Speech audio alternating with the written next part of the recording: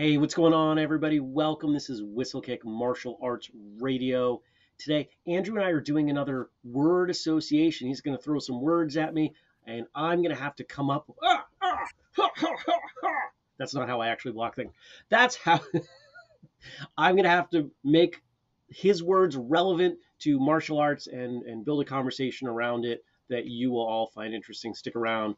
You guys loved when we did this the last time. If you're new to the show, welcome. What do we do here? Well, here at Whistlekick, we connect, educate, and entertain. We are passionate martial artists. We are dedicated to the proposition that martial arts makes people better, and our mission is to try to get everybody in the world to train for at least 6 months. If you want to check out everything we're doing, go to whistlekick.com. You're going to find a store over there. Use the code podcast15, saves you 15%, helps us cover our expenses, and you can walk around with a Whistlekick shirt, or Andrew's got a Whistlekick hoodie. There's all kinds of good stuff over there, protective equipment, etc. Now, the show gets its own website, hats, whistlekickmartialartsradio.com. We give you every single episode we've ever done. We don't hide anything. We don't take them down. They're not behind a paywall. You always get our best stuff for free. And if you want to go further, you can. For example, on that website, we've got the show notes, transcripts, all kinds of good stuff there. But maybe you like one of the transcripts so much and you think, hey, I'd kind of like to have this and take notes on it in like a book form. We've got a number of our episodes available in paperback book on Amazon, things like that. If you want to support us, you could grab one of those books. You could also submit a guest or a topic suggestion, or you could join our Patreon. Starts as little as $2 a month. You can get in, you get behind the scenes, you get Zoom hangouts, you get all kinds of cool stuff with Patreon, and it goes up from there. And at the upper tiers, we even have a mastermind for martial arts school owners. Our biggest fans go to the family page, whistlekick.com/family. We update it weekly with stuff you're not going to find anywhere else. So you go check that out. All right, Andrew. Yeah. How's it going, man? This was fun last time we did this. It was. I'm glad it went well. And I reached out on a few different channels, Patreon, etc., and said, did you all like this? Did people enjoy this?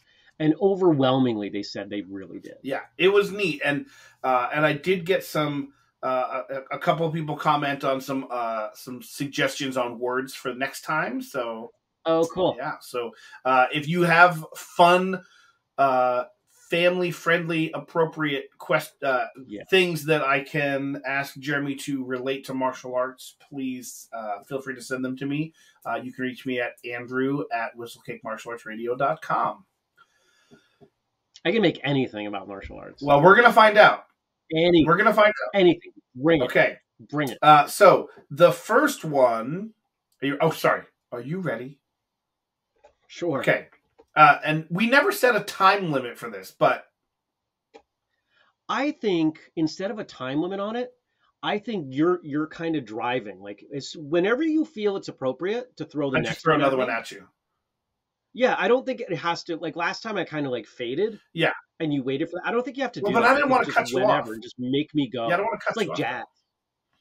Cut me okay. off. All right. Zip ties. Zip ties.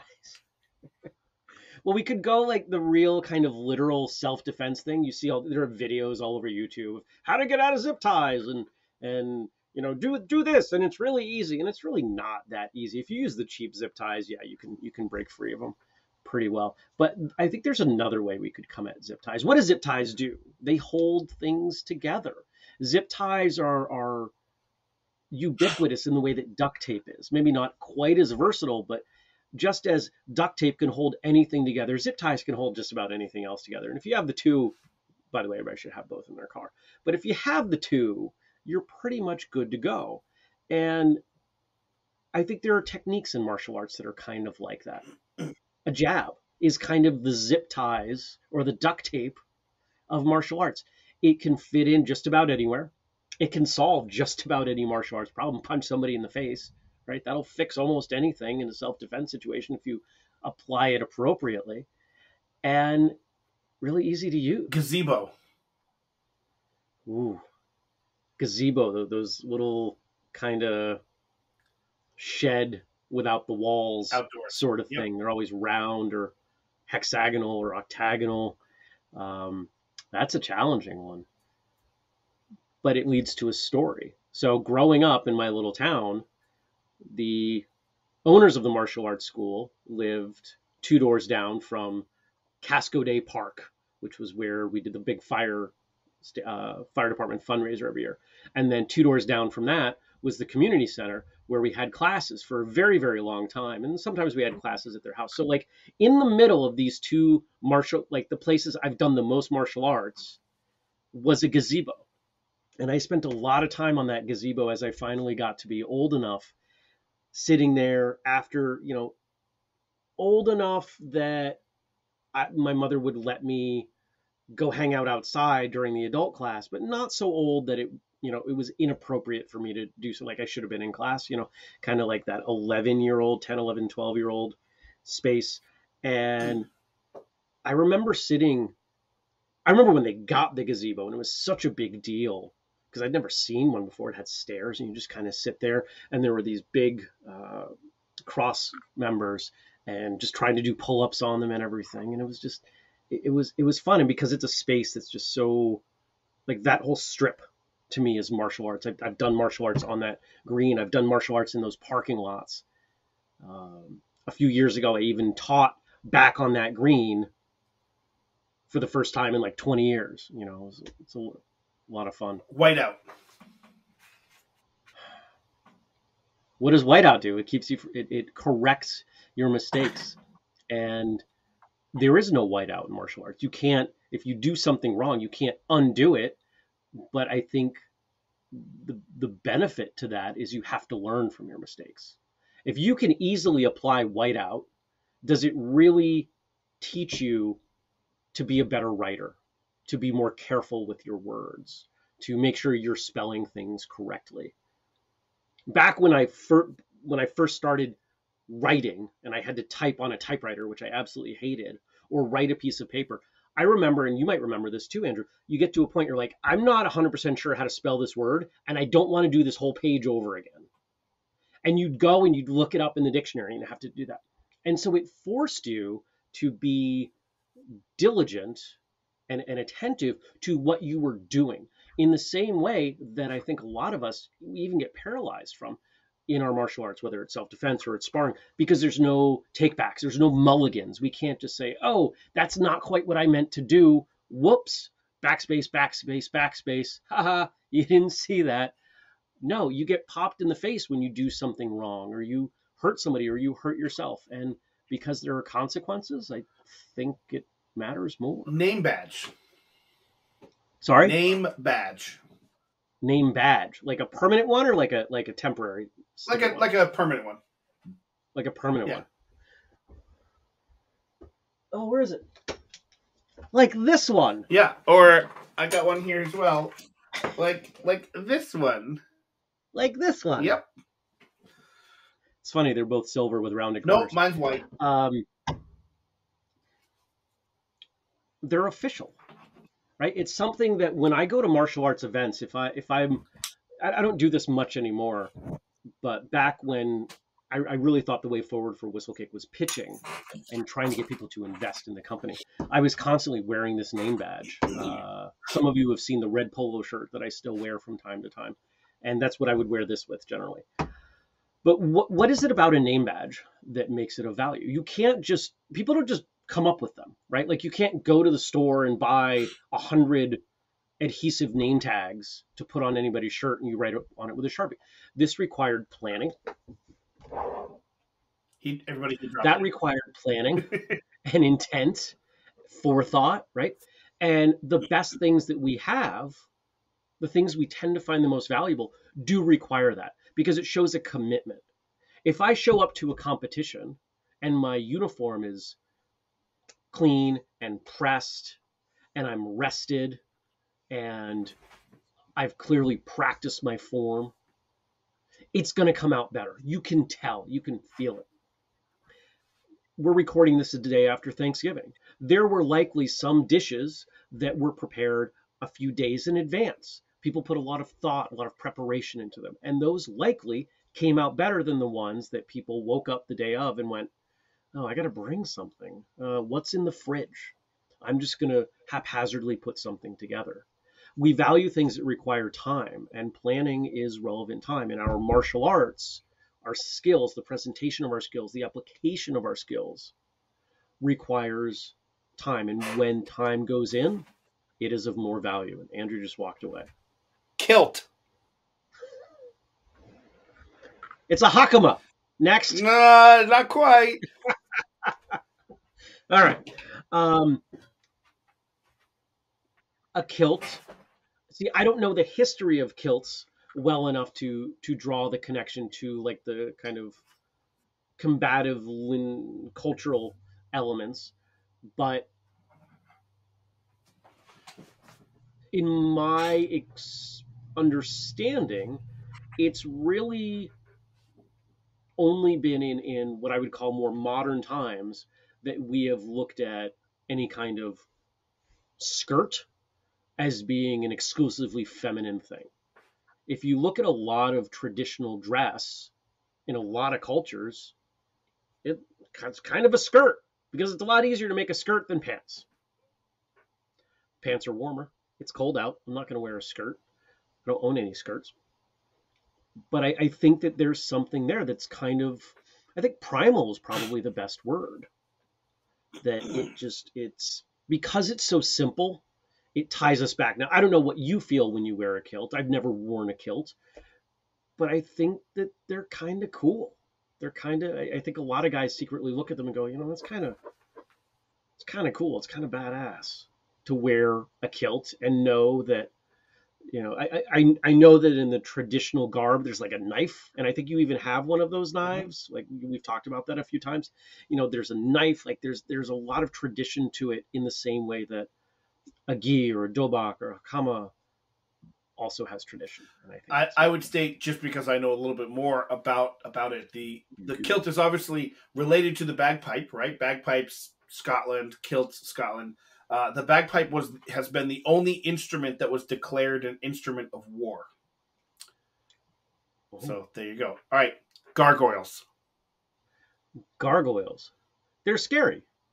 And they're on churches and old buildings. And what's the whole purpose? The whole purpose is to be scary and to remind people of being scary. And the best defense as anybody is to not seem unscary. I'm not saying everybody has to walk around and be scary or all the time. But if you look like a victim, if you act like a victim, you are statistically more likely to be a victim. So I think there's a lesson we can take from gargoyles in being maybe not scary, but not unscary.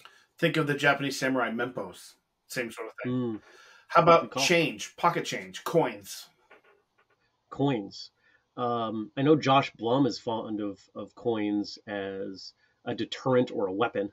He's brought that up a few times. Mm-hmm. And I think that's kind of a neat idea, the idea of throwing coins. But change, you can't have growth without change. Oh. And obviously that's a different way of using the word change. But it's been one of my mantras for a very long time. There are a lot of people who want to grow and become better, but they're not willing to let anything go. They're not willing to change. You can't grow without change. You cannot become a better martial artist without someone guiding you. If you're guiding yourself, you've already gone as far as you can go. Maybe there are some physical skills you could refine, but I don't think that makes you a dramatically better martial artist. Postage stamp. You're just looking around the room. I love it. Some of them I am, but some of them I'm not. I'm like thinking of things that would be difficult.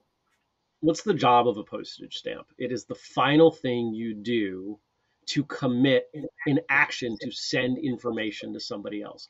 It is the thing that you say, you know what, this is done. It's ready to go. It is stamped and ready for delivery. And then it goes out the door. Up until that point, you could change it all. You could rewrite it. You could reprint it, whatever. You could use a different envelope. You have infinite choice up until the point that stamp goes on it and it goes out the door. Once it gets into the mailbox, you're done. In fact, we see sitcoms that make a bit out of that and someone ends up getting arrested or stuck in the mailbox on the street. And there are so many things that we can look at in our training that are like that. I brought up the example of competing, presenting a form for competition. I can practice that 1,000 different ways. I can come up with, okay, how do I want my timing to be here? Do I want to do this movement like this, or do I want to like this? Where am I breathing? I have all kinds of time. But when I go to the competition, when they call my name, that's me putting a stamp on it. It's ready to go. Whether or not it's ready to go, it's going to go. And sometimes you just have to say, you know what? It's good enough, and let's see how it Fire shakes out. extinguisher. An underrated self-defense tool. Because I broadly define self-defense as things that can hurt you, like fire. Most people do not know where their fire extinguishers are. If they do, they're not easy to get to. And it is entirely possible that you have one, it's 20 years old, you've never looked at the charge indicator, and that's a problem. I have one in my car, and I have one in the garage, maybe two in the garage. There's at least one in the house. I have a small house. They're all over the place. You can get a decent fire extinguisher for relatively little money. And if you need to, you can bludgeon someone in the head with it. By the way, there are different ones for cars. You should have one. Everyone should have one. It's like 20, 30 bucks. It's probably not going to save your life, but it could very well save someone else's. Gorilla Glue. Gorilla Glue. Don't put it in your hair. Not a problem for me. Not a problem for me either. Was a problem for one person who thought it would be fine. We use Gorilla Glue in the same way that we use zip ties or duct tape, right? Like it's the reason Gorilla Glue is something that most of us know of, despite being a brand, is because it does what it does really, really well. That original iteration of Gorilla Glue was like a better super glue. It came out and it's just like, bam. It was less messy, didn't come in the little tubes, right? Like it was a very versatile product. And I think that we as martial artists, we have some of those very versatile things, but we get bored with them. I was listening to an audiobook that had nothing to do with martial arts the other day. And they were actually talking through a session where someone was training other people in self-defense. And it was really interesting because one of the main characters speaks up and says, we've been doing this for hours. I'm really bored. Can't we learn something new? And what ends up happening is the person teaching demonstrates, like rushes them and gets them to a point where the student applies the techniques without having to think about it in a semi-real environment. And I think that that's something that we often forget, that most of what we need to learn as martial artists, we learn in the first 6 months. We don't need to learn other stuff. It's only a few punches and a few kicks and a few blocks that you need. And honestly, most of us end up blocking completely different anyway, because those blocks are not really blocks, as you demonstrated recently and as most of us know. But it's because of a bit of boredom that we forget how versatile a sidekick is or an elbow can be. Those are the gorilla. How about a necktie? I like neckties. I always struggle to tie them well because I'm short and they tend to come in one length. And if I tie them wrong, it ends up one end's down to my knees. Doesn't work well, but I like dressing up. And I think a necktie, like a belt, is incredibly versatile as an impromptu self-defense weapon. If you probably a little bit harder to deploy than a belt, but you could still use it. You could garrote somebody if they're trying to murder you. Yeah, Andrew's demonstrating being choked to death with a necktie. But I think more than that, a necktie brings an outfit together. If you wear a nice shirt and a jacket and no tie, you can do that. And in fact, there are, that's considered fashionable in some ways, but it doesn't look right to me. If somebody was wearing a jacket or a vest, I don't want to see buttons. It looks funny to me. And we have things like that in martial arts. Like it's expected. It just kind of goes along with these other things. There are techniques, and it's different for different people depending on the style. There are techniques that if you throw A, B, C, you're probably going to throw D. that next technique, there tends to be something that follows along in an exchange, which is both really good because it means you've practiced in that way, but it might also not be great because it could mean that your autopilot could take you in the wrong direction. Stuffed You know, animals. stuffed animals. I used to beat up stuffed animals when I was a kid. Remember, I started when I was 4, and so I had stuffed animals that were my size, and I would set them up, and I would punch them, and I would kick them. And I'm demonstrating as if I actually knew what I was doing back then. And I was not throwing solid uppercuts or hook punches or back fists or anything. I was lucky to not fall over when I was 4. And those were fun times, right? Impromptu training on random inanimate objects. It's something I think a lot of us do. And you've probably seen, like at fairs, you can win that like massive stuffed bear. That's the only thing I could see value in that for. Either, punching it or practicing grappling maneuvers, way cheaper than one of those grappling dummies. Yeah, good point. I mean, if you want to grapple at home with something, get a really large stuffed bear. It's going to cost you way less money. Birth certificate. Birth certificates. I wish martial arts schools made a bigger deal out of when people started and the anniversaries that come following. How many people have been training decades and they don't know the exact day they started? Yeah.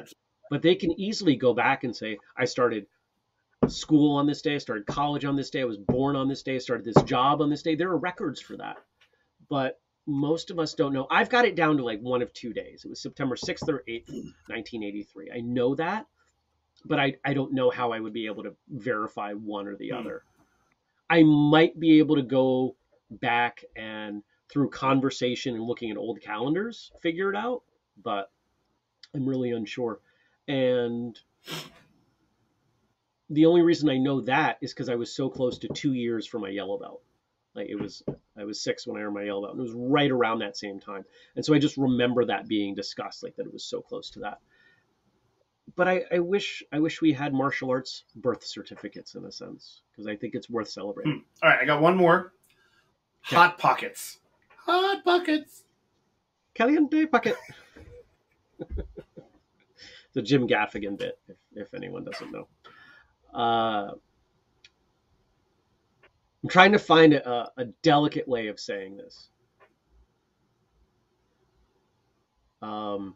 Where I'm trying to go, and I don't think I can get there respectfully, is that such and such is the hot pockets of martial arts, right? But what are hot pockets? They're tasty, relatively inexpensive. They're not good for you, but they feel good in the moment, right? And so rather than disparage an art or a style of training or anything like that, I would say hot pockets are the emotion of sparring of martial arts, right? The moment emotion creeps in, it can feel good at the moment, right? And that could be pride because you just applied a technique really well and you're feeling good about yourself, and then you get punched in the face. It could be anger because someone you felt was being disrespectful, they hit you harder than you wanted. You get angry, you lash out, and then somebody hits you in the face, right? Emotion is something that is really natural for us, but it doesn't serve us when we spar. It's really cheap and easy to bring in. And there are some people who think that it's a good idea. Oh, well, if you're in a fight, you just get really angry and then you just rah and you get it done. Just as there are some people who think, you know what, it's fine. I can eat a Hot Pocket for lunch every day. But you shouldn't. It's not actually in your best interest. Awesome. Good job. That was fun. Thanks, man. I like those. They're challenging. They make me think. So if you have ideas for words that you want to throw at me in a future version of this, send them to Andrew at whistlekickmartialartsradio.com. Don't send them to me because I don't want to know them ahead of time. That's half the fun of this. And what else? Anything else along those lines before we close? No, I mean, they can also send me Q&A questions as well, like more in-depth thought-provoking things. We're going to do a Q&A in a moment here. We're going to record it live and publicly and everyone can be there. So that'll be fun. And if you want to know more about the show, go to whistlekickmartialartsradio.com. You can subscribe to our newsletter. We only send out relevant stuff. It's not just like, hey, we haven't sent you an email in a week, so we're going to send you stuff anyway. Right now, we're recording this towards the end of the year, so there's a little more going on. So we're sending out emails a little more, but through the summer is a little less. We try to be respectful of your time and of your email address. We never sell it or anything like that. You can also leave us a tip, a donation, if you will, over at whistlekickmartialartsradio.com. People do that once in a while. Most people go the Patreon route. You can have a recurring thing there. But if you don't want to do that, if you're really just like, you know what, I loved this episode or that episode, or this really means a lot to me, and you just want a one and done, that's why we set that up over there. It's through PayPal.